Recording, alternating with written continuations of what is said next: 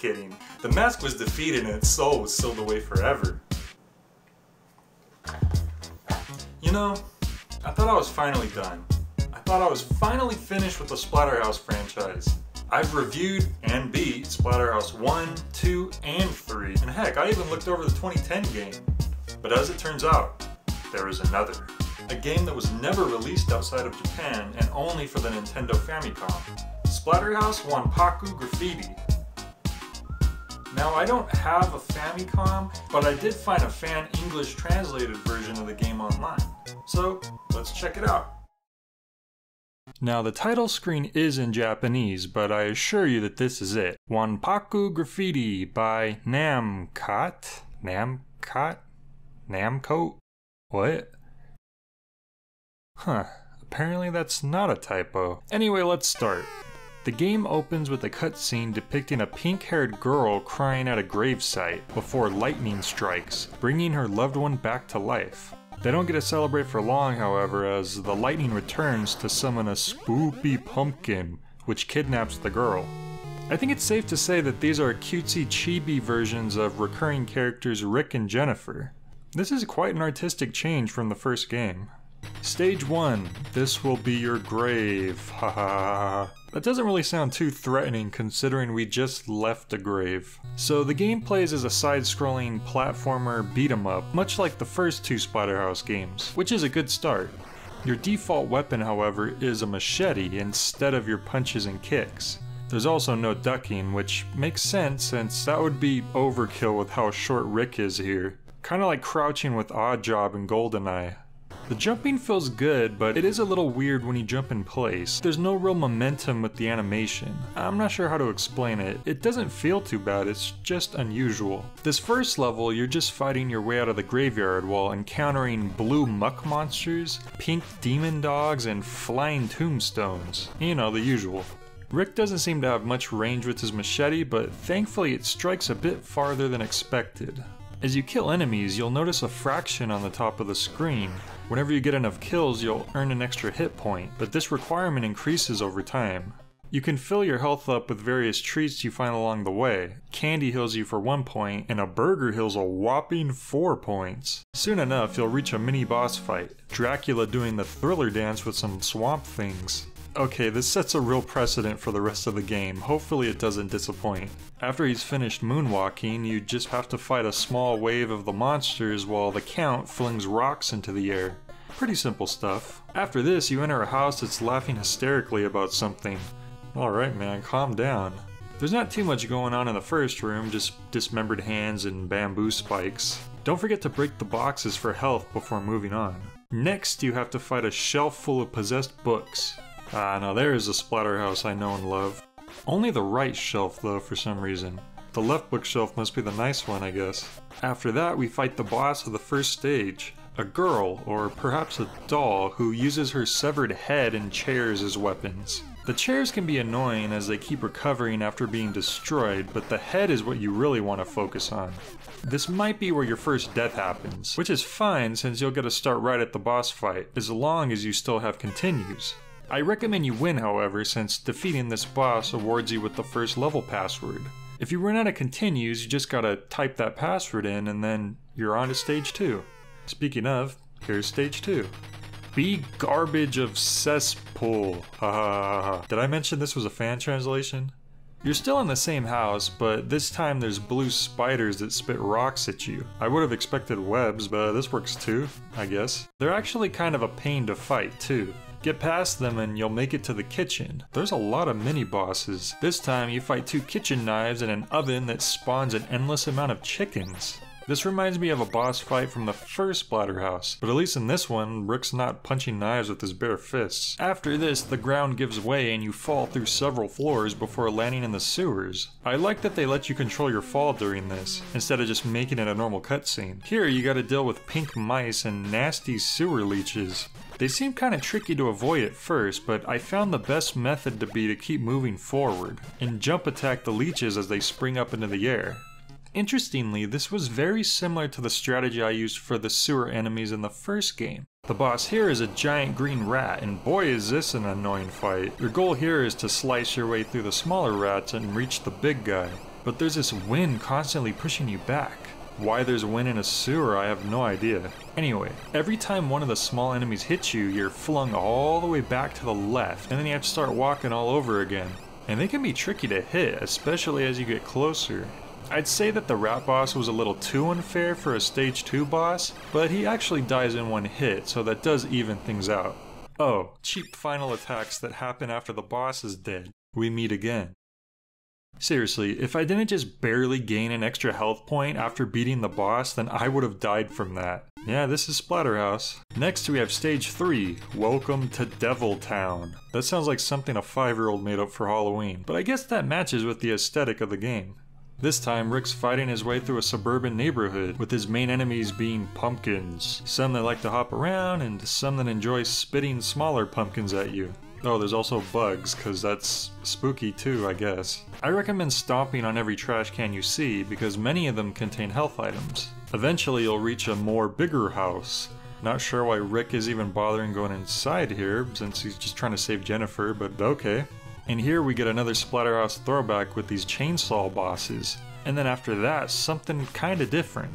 It's the chest burster scene from Alien, except instead with an anime schoolgirl. And instead of one parasite, there's like 1,000 of them. This fight is all about learning the parasite patterns. The ones that crawl on the ceiling fall down eventually and then fly across the screen quickly, but the ones that land immediately on the ground hop slowly to the side. Using this, you can figure out when it's time to jump and when it's better to attack. Hey, I won. Wait, no. No, I see what you're gonna do here. There's one left, isn't there?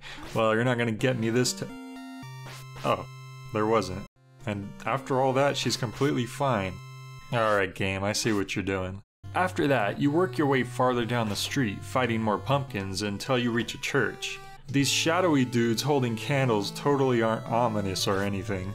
This of course leads to the next mini-boss, who, looks kinda like a clan member. Oh, but don't worry, he's actually just a Satanist.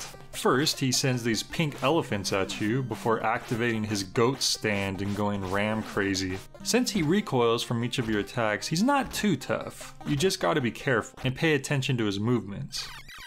Another street section, yada yada, and you come up to the final house and boss of the stage. Who is it this time? Oh. Oh no. Well, that turned out a lot less disturbing than it could have. So yeah, you just fight Jeff Goldblum, the giant fly. He drops smaller flies as projectiles, a pattern I'm starting to notice, and that's about it. He's a pretty easy fight. I wonder if... Oh man, it actually worked. What's gonna happen? Oh, it transported me to ancient Japan. Cool. Now I have to scale this building while fighting off giant mushrooms with eyes. Actually, I think they're umbrellas. Once you reach the top and enter, you have to deal with clumsy zombie maids that keep spilling tea, and this constant barrage of raining bamboo. Ancient Japan times were tough. Get past that, and you make your way to this room for another boss. Oh wait, no. It's just a Japanese girl doing a dance for you. A really long dance. Don't worry, you can pass the time by pressing the A button to fart during this part. Yeah, I don't know who decided to program that in. After this, she gives you a crystal ball and then tells you to leave. Alright then.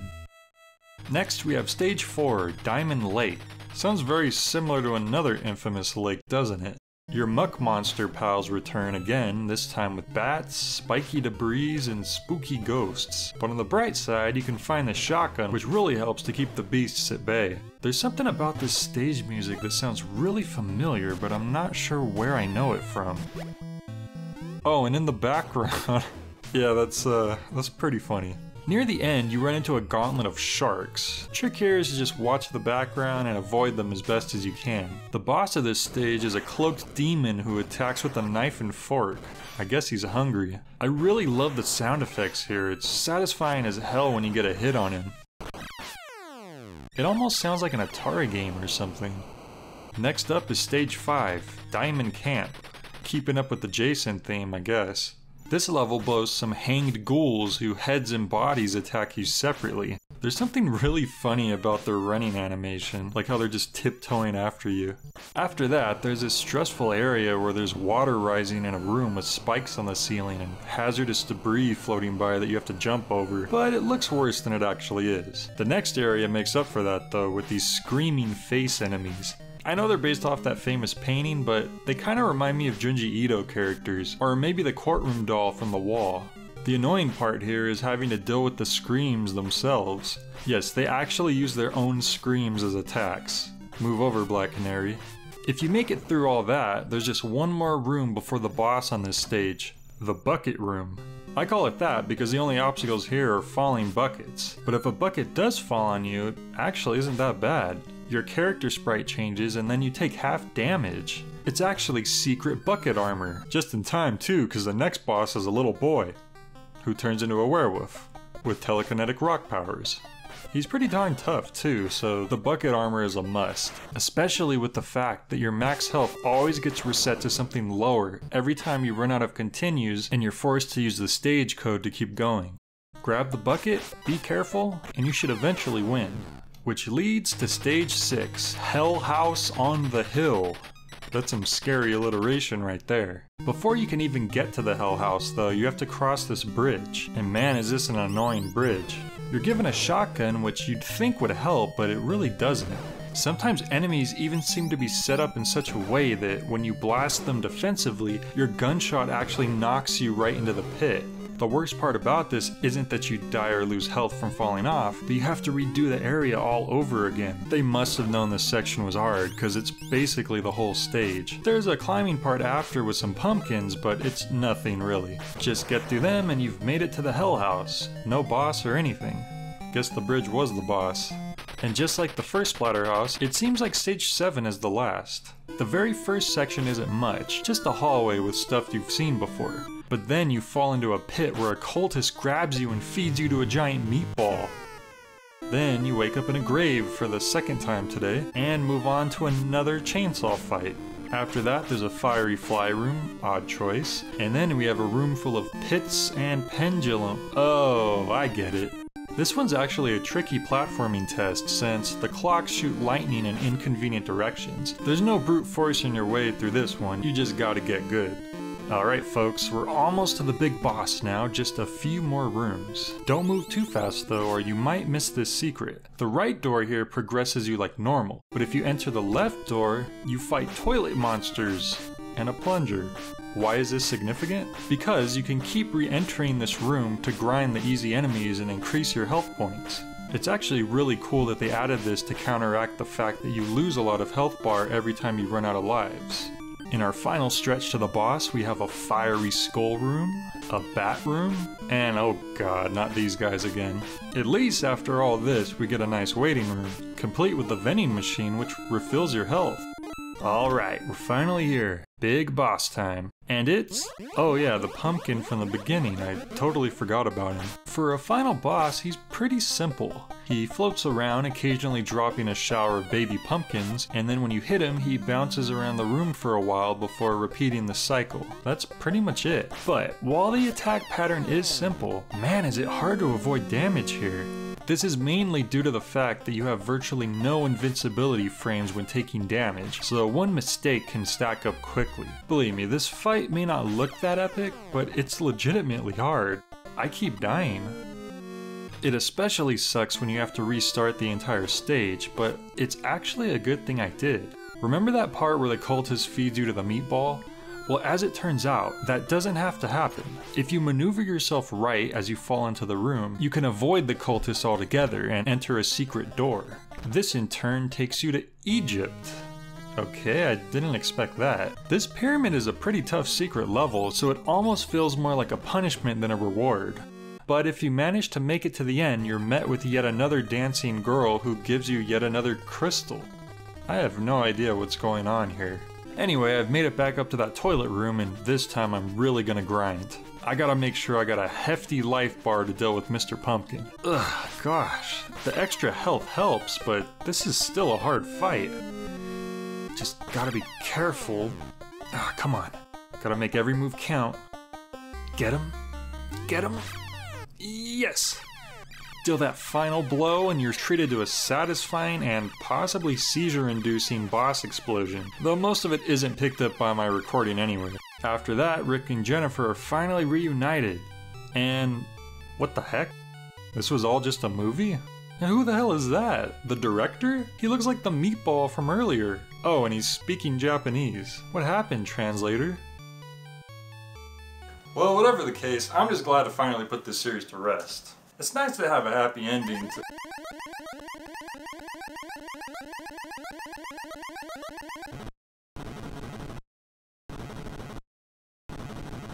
Oh, and that's not everything. Remember those 2 crystals I got earlier? Well, it turns out they're both super secret items which unlock extra ending scenes. One of Rick and Jennifer chilling on a hill together, and another which looks like the beginning of the first Splatterhouse, suggesting that this might be a prequel.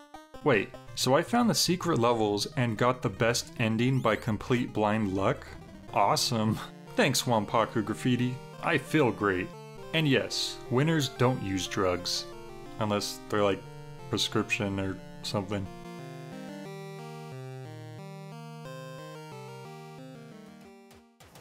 Wow, what an ending.